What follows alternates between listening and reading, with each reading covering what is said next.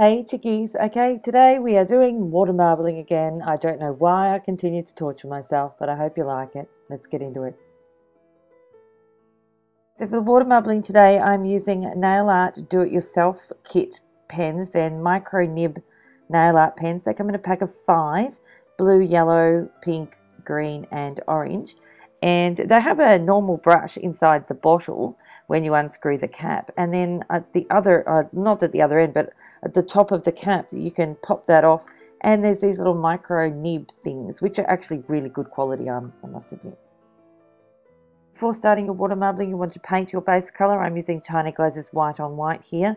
Also, you want to tape up your fingers, or you can use a peel-off base coat, or you can even use Vaseline, but you need to protect the skin around your nails.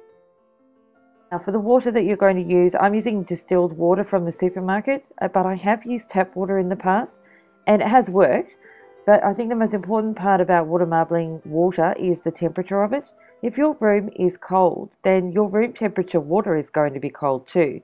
So I would suggest that you make it tepid, as in not warm and not cold.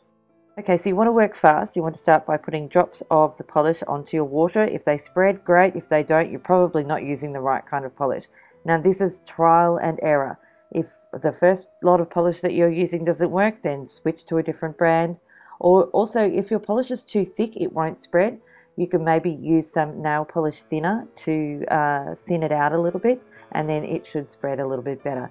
It really is trial and error. You need to work it out for yourself out of the polish stash that you have, which ones are going to be really good for water marbling and which ones aren't.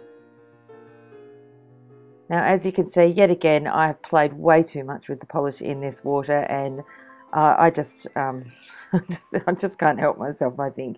And so I'm actually dipping all 4 fingers into the cup all at once because I can't be bothered doing it again, because water marbling just confounds me most of the time.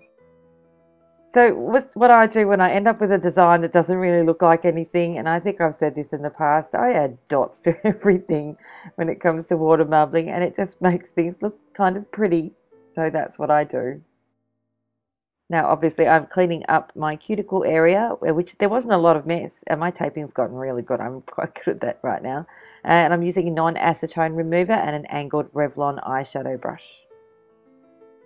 Now, as I said before, these nifty little nail art pens have these little nibs on them, which make for perfect little dots all around your water marble to make it look nicer than it did before.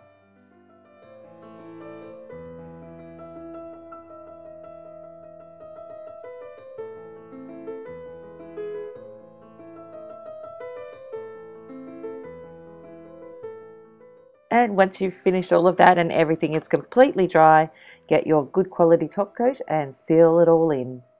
And that's it yet again. Thank you so much for watching. I'll see you next time. Bye, chickies. Oh, and thank you so much for subscribing. And thank you very much for that gorgeous thumbs up.